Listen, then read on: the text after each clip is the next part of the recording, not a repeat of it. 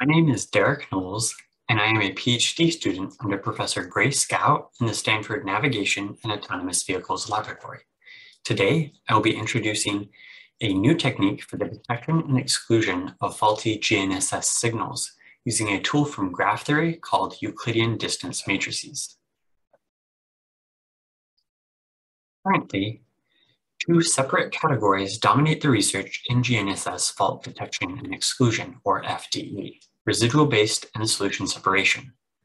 Residual-based FDE detects faults by examining the difference between a measured pseudorange value and the expected pseudorange value. Residual-based FDE requires an estimated position of the receiver to determine the expected pseudorange value. Solution separation FDE detects faults by comparing the least squares position estimate using all satellite measurements with the position estimate using subsets of measurements. As the number of faults hypothesized increases, the computation time required for solution separation FDE increases in a combinatorial manner. All residual-based and solution separation FDE algorithms have previously been demonstrated to be successful. Our presentation today presents a third category of FDE that leverages Euclidean Distance Matrices, or EDMs. In the following slides, I will explain EDMs in more detail. This proposed third category, using EDMs, is an attempt to make the time complexity of fault exclusion independent of the number of measurements received. Like residual-based FDE, EDM-based FDE has a constant time solution for fault detection. However, it can perform fault exclusion in constant time with respect to the number of measurements received, and only scales linearly with respect to the number of faults hypothesized. Additionally, EDM-based FDE does not explicitly require an estimate of the receiver's location like residual-based FDE requires. It is much more robust to small changes in its fault detection thresholding parameter. I will begin my presentation with illustrative examples of Euclidean distance matrices and how one can construct an EDM with GNSS measurements. Next, I will present how we can leverage EDMs to rapidly both detect and exclude GNSS faults. Finally, I will explain a real-world implementation of EDM-based FDE and compare EDM-based FDE with residual-based and solution separation FDE on two real-world datasets, examining their fault detection sensitivity and their robustness to noise. Simply put, a Euclidean distance matrix, noted as D, is a matrix that contains the squared distances between all pairs of points in a system. In this example, we illustrate a system comprised of 4 points, 1 receiver and 3 satellites. First, we can fill in the diagonal with zeros, representing the fact that the distance is 0 between any point and itself. We can fill in the leftmost column and topmost row with the squared values of the measured pseudoranges between the receiver and each satellite. In this simple example, we will say that each distance has a value of 3 units. So we add 3 squared to the EDM in the appropriate locations.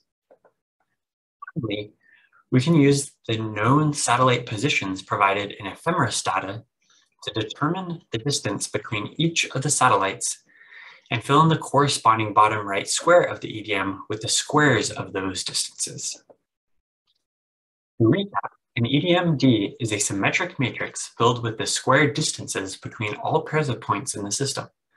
For a GNSS application, those distances come from either measured pseudoranges or can be calculated through known satellite positions. We add a tilde to the EDM notation D to represent the fact that our EDM contains observed values that possibly contain noise in both the measured pseudoranges and satellite positions. I will now present how we can utilize Euclidean distance matrices to rapidly both detect and exclude GNSS faults. This section details how we can obtain a test statistic from Euclidean distance matrices that allows us to quickly determine whether no faults are present or a fault does exist. represented by the red dashed line on the right that has a longer length than the true distance between the receiver and the satellite. The key to going from a Euclidean distance matrix to a fault detection test statistic is understanding the relation between Euclidean distance matrices and Gram matrices. When we already have an EDM B tilde, we can obtain a Gram matrix G tilde through a process of matrix multiplication called double centering. For a more thorough explanation, I invite you to read citation 6. The important part of a Gram matrix is that its rank equals the dimension of the state space. For example, if we are localizing in a 3-dimensional state space, then we'd expect our recovered Gram matrix to have a rank of 3. As a method to check the rank of the Gram matrix, we can perform singular value decomposition and inspect the singular values of G tilde. In the case where we are in a 3-dimensional state space and no faults are present, we find that the first 3 singular values are non-zero, and all subsequent singular values, no matter how many there are, will be 0. This means that our Gram matrix G tilde is in fact rank 3 as we expected. However, when we are in a 3-dimensional state space where faults are present, we find that all of a sudden there are more than 3 non-zero singular values. In this case, the rank of the Gram matrix G tilde would be 6 instead of 3 as we would have expected in the no fault case. Intuitively, our fault detection strategy should then be to inspect the singular values that should be 0 if we had perfect measurements. If those singular values are near 0, then we predict that no faults are present. And if those singular values are far from 0, then we predict that faults do exist. Concretely, our fault detection test statistic is comprised of 3 main elements. The first element is the first singular value that we'd expect to be 0 if we had perfect measurements. In a 3-dimensional state space, this would be the 4th singular value. The second element of our test statistic is the mean of all singular values that should be 0. In this case, the mean of the 4th and subsequent singular values. Finally, we use the first singular value to normalize the test statistic to close to 1. Normalizing the test statistic means that the EDM-based FDE is accurate across a large range of data noise levels. The exciting part of this fault detection strategy is that its computation time is essentially independent of both the number of measurements and the number of faults hypothesized. Remember, all we had to do to get to this point was to pack squared values of our measured pseudoranges into a matrix with a special organization, perform some matrix multiplication to obtain the corresponding Gram matrix G tilde, perform the singular value decomposition of G tilde, and then inspect its singular values. These steps can all be performed extremely rapidly on modern computers, and no iteration was necessary.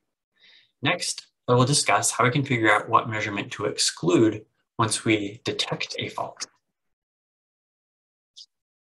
The intuition behind our fault exclusion strategy again relies on inspecting the singular values that should be 0 if we had perfect measurements. In a 3D state space, we'd expect that the 4th singular value should be 0. However, if it's not, then we will detect a fault. In order to determine what measurement is causing that fault, we can look at the absolute value of the left and right singular vectors corresponding to that 4th singular value. Intuitively, these vectors represent how much each of the measurements is contributing to the fact that the 4th singular value is non-zero. Explicitly, for fault exclusion, we identify the largest absolute value of the 4th singular vector and declare its corresponding measurement as a potential fault. We remove that measurement from the EDM and then check whether we still detect a fault. In this illustration, the largest absolute value, highlighted in yellow, in the 4th singular vector, highlighted in red, corresponds with the successful identification of a measurement fault from satellite 1. This fault exclusion strategy is essentially independent to the number of measurements and can be repeated to detect multiple faults, meaning that it scales linearly with respect to the number of faults hypothesized. Now that we know how to use Euclidean distance matrices to perform fault detection and exclusion, I will explain how to use EDM-based FDE in a real-world implementation and compare EDM-based FDE with residual-based and solution separation FDE using two real-world datasets. The block diagram on the left shows the framework of how to implement EDM-based FDE. As a recap, we take in measured pseudoranges and satellite positions to construct an EDM D tilde. From that EDM, we recover a gram matrix G tilde. We perform the singular value decomposition of the gram matrix and use singular values and vectors to both detect and exclude faults. The additional step that needs to take place for real-world implementations is to condition the raw measured pseudoranges by removing biases. EDM-based FDE is essentially fitting distances between point locations. So it works most accurately when those distances are as close to their truth values as possible. In the results that I will show, we estimated the receiver clock bias as a state in an extended Kalman filter, and atmospheric and intersignal biases were provided in the datasets themselves. We compare EDM-based FDE with residual-based and solution separation FDE using two real-world datasets. The first dataset on the left is relatively clean with low residuals. We then added our own fault biases to measurements from 10 to 200 meters to determine each FDE method's detection sensitivity relative to the bias magnitude. The second real-world dataset on the right was recorded on Android phones and is a much larger dataset with larger residuals. We use this dataset to compare how each FDE method handles noisier data across a wide range of open sky to urban conditions. For both datasets, we provide validation of the low computational complexity of EDM-based FDE by timing how long a Python implementation of each FDE method takes to perform detection and exclusion. We also provide accuracy results based on the relationship between ground truth fault status and the fault status as predicted by each FDE method. For example, true positive rate is a measure of how many times the FDE method predicted a fault when a ground truth fault was indeed present. We investigate how the computation time for each method is affected by the number of faults hypothesized. Here we see that not only is the average computation time of EDM-based FDE smaller than solution separation on an absolute scale, but it also scales better as we increase the number of faults hypothesized. Residual-based FDE is implemented from citation 1 is only valid for a single fault hypothesis. Next, we show here results for how the balanced accuracy of each method changes depending on the size of the bias added to the measurements in our clean dataset. Balanced accuracy is the average of the true positive rate and true negative rate. For each separate magnitude of bias added, we chose the FDE thresholding parameter that obtained the highest balanced accuracy. We see that not only does EDM-based FDE rival the accuracy of residual-based and solution separation FDE when the added bias is large, but it even performs more accurately than residual-based and solution separation when smaller biases are added to the measurements.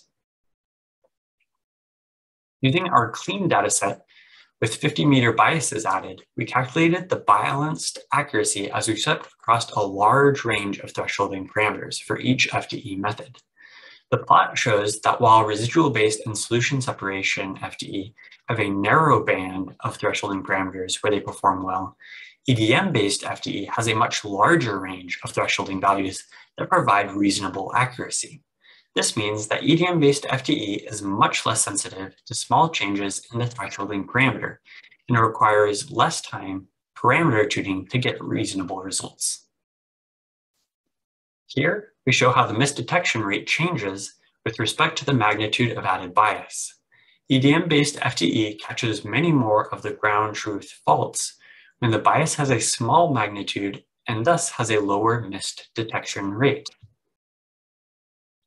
However, that low missed detection rate does come at a price. EDM-based FDE gives more false alarms, indicating that it is more likely than residual-based or solution separation FDE to predict a non-faulty measurement is a fault.